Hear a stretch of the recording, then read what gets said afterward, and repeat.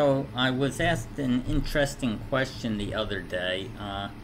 This bat got into this home swimming pool, and the question was, would anybody swimming in the pool be exposed to rabies? So it turns out rabies virus is very fragile and easily killed by even weak levels or concentrations of chlorine. And so that anybody swimming in the pool, unless they had direct contact with the bat, if they were bitten by the bat or scratched by the bat, really did not have contact with the bat and did not have to worry about receiving rabies prophylaxis. So, that's the story on that. Kind of a weird event, but not a health hazard.